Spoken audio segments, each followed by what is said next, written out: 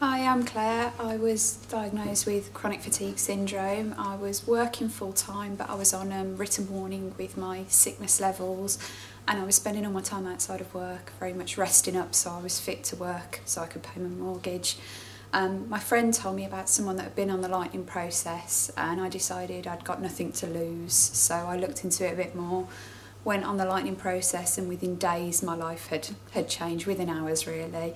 I'm a really different person. That was 4.5 years ago. From there, my sickness record got wiped clean. I hadn't had a day off sick after that. I was getting promotions at work.